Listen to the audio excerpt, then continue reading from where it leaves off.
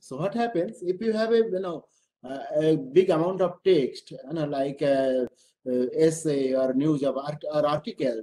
So in that there will be numbers of sentences. So many times we may need to split the text into sentences. Okay, so this is what the first function is: sent underscore tokenize.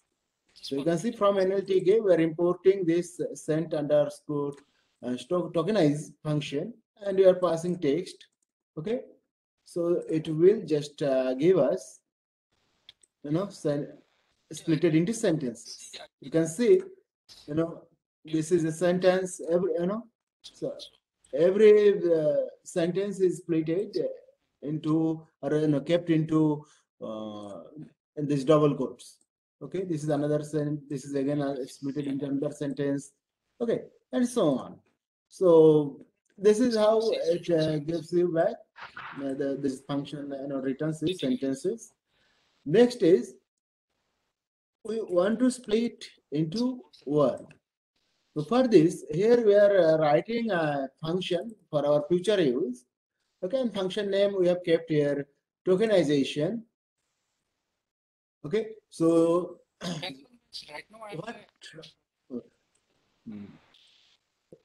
what we need to do this word tokenize is the function, function which is available in nltk.tokenize. Okay, so we call this word tokenize, and this function, my tokenization function, this name is given by us, which will return the words or tokens from each sentence we will pass to it. All right, so this is the thing. So if I run this, you can see here I'm sending the text. Okay, so what is going to happen? It is returning all the tokens available here. All right, so next thing, even we can take some good text or clean text if we have previously, that will look better. So stop, remove. Okay, so this is not text. New text, I think we had new text, right? Previously we had done it. But our new texts are also not in good. Yeah, this is a good one. So I just run this once, and I take this new text and pass it to the tokenizer, so that some clean text we can pass to the tokenizer, and you can see how it is doing it. Okay, so yeah. Okay, so these are the tokens we have in our text. Okay, next thing what we are going to do, we want to just see the words into it. So using text bulb option, we can see it. So there are actually different use of text bulb. We will show later. Okay, I'm not going into detail of it, because we will find for spell correction this text bulb will help us. Okay, so if I just move forward with spelling correction, so I have written a function called spell correction. What we are sending here sentence, okay, and see from text block, importing this text block, okay, in sentence equal to text block, we are sending sentence dot correct. So it is having a function called correct. What it will do, if there is some misspelled word in the sentence, it will correct it. Okay, and after doing the correction, it will store it in the sentence and return the sentence. Okay, so let's pass this new text.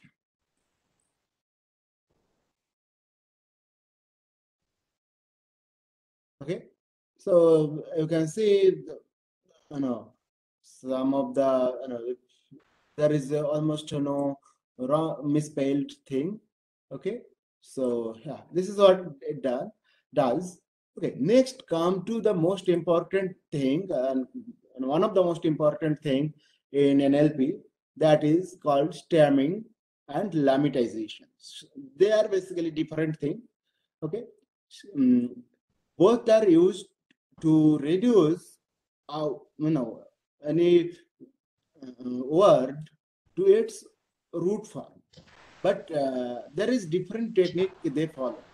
If it is a stemming method, it is basically based on some kind of reducing method. That means it is having some uh, algorithm based thing, that okay, ing is there, remove ing from the end, or if there is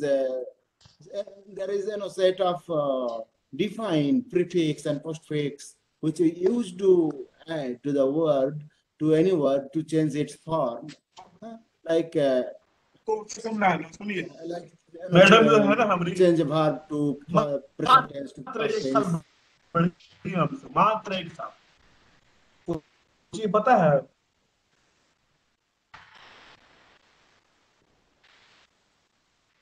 Okay, so if we do that, yeah, so stemming basically does based on algorithm. Okay, there is some step to perform and it give you the result. Now, what happens with stemming? The result may not be a real word or dictionary word. Okay, but with lemmatization, as it follows or uses a dictionary with it. Okay, so always the result of a lemmatization is a real dictionary word. Okay, so this is the thing. Now, let's take some example for this.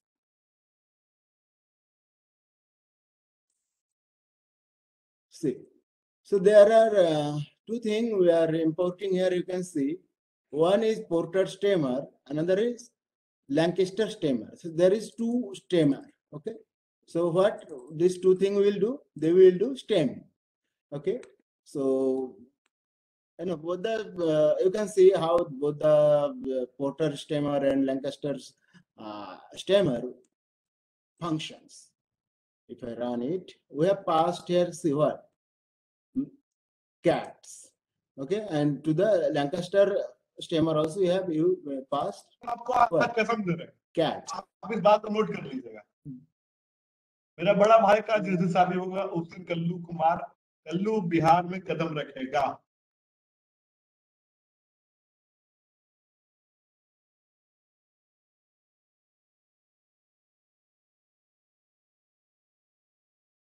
Okay, so you can see here in both the cases, cats was passed and it is returning cat. So yes, it is just a remove, but trouble was passed to this Porter stemmer. So what it is returning, TROUBL, E is removed. So you can see this is no more a dictionary word, right? So this is what happens with stemmer. Okay. So there is another example. If I do stemming of our, our tokens, what tokens we have or words we have.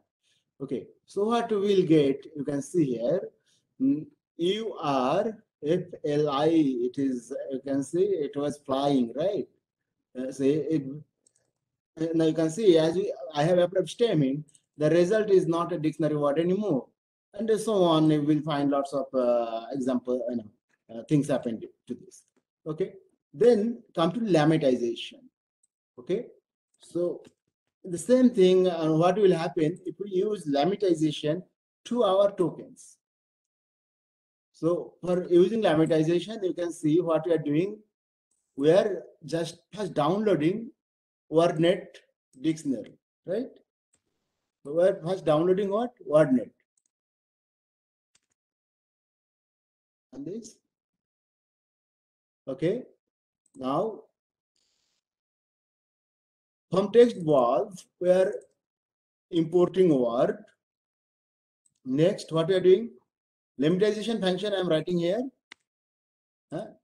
What we will pass? Sentence.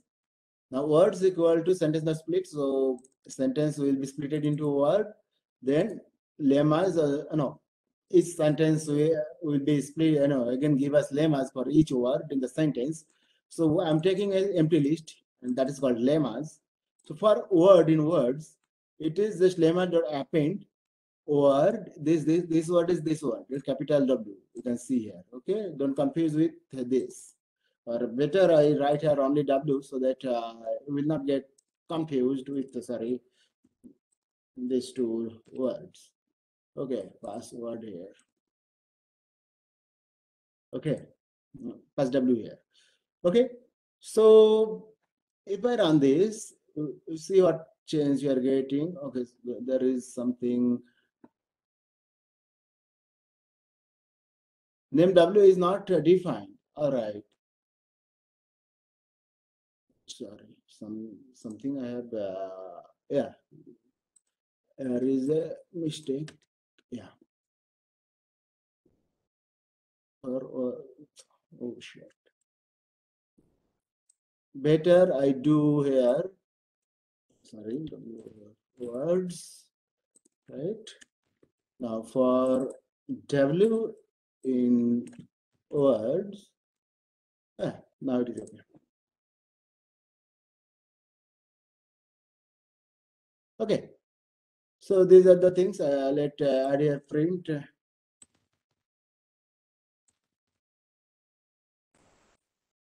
Now, if you see what happened, this flying remained flying. It in case of stemming, it was converted to FLI, which was not giving any meaning. Okay, which was basically not a dictionary word. Okay, but here it is becoming, it remains flying. So many of us may have question that then why stemming is there when lemmatization always gives dictionary words. Reason is that when you are using neural networks or deep learning models for we are doing what to bake and all these things, then only this symbol matters. Okay, if it is FLI for all the sentences, that it is basically substitution of flying by FLI. So it can happen. Okay. So that is one thing. There is no big deal of using stemming over lemmatization or that. But another thing is there. As lemmatization uses dictionary, it always searches things in the dictionary, so it gets slower than doing stemming. Okay. So okay, let's move forward.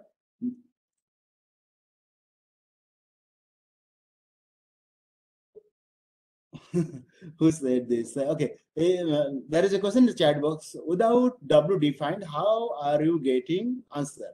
Who said I'm not using defined W? So you can see here for W in words. So this is how we write for loop, and for this W need not to be defined. In Python, if we write for loops, we can have a variable here which will automatically defined and initiated, to and some null value.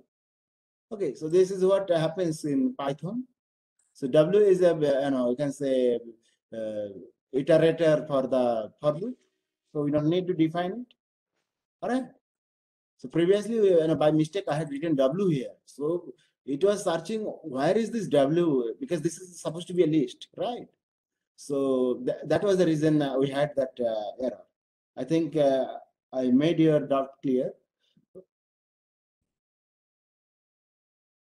Okay. Next, POS tagging. Yesterday, there was lots of discussion on POS. Okay, so again, we need this punk to be downloaded. We have already downloaded, so I'm just removing it. Okay, and NLTK download what average punctuation tagger. Okay, this is another tool available in NLTK. So we need to download this because we have not downloaded previously. Okay, so it is downloaded to the system. Now we don't need